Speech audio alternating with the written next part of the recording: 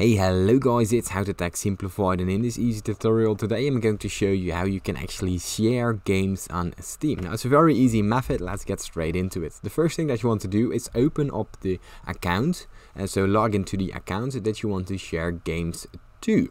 And from there, once you've logged in, you simply go right here and assign out of this account. Now what we will do next is logging into our account where we want to share the games from. So that's probably your main account.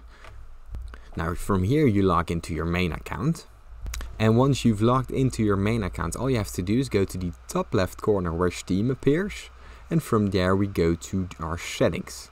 Now from these settings we go to the family option right here. Now from the family option, here you can already see the authorized library sharing on this device.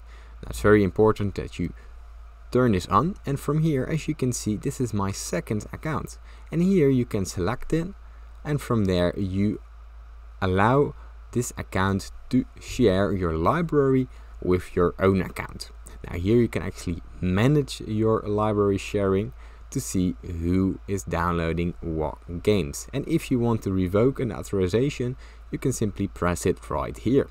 Now from there you can simply easily share games on Steam. If you still got any questions, leave them in the comments down below and I'll try my very best to help you. If this tutorial has helped you, please leave a like and subscribe, it helps me out a lot.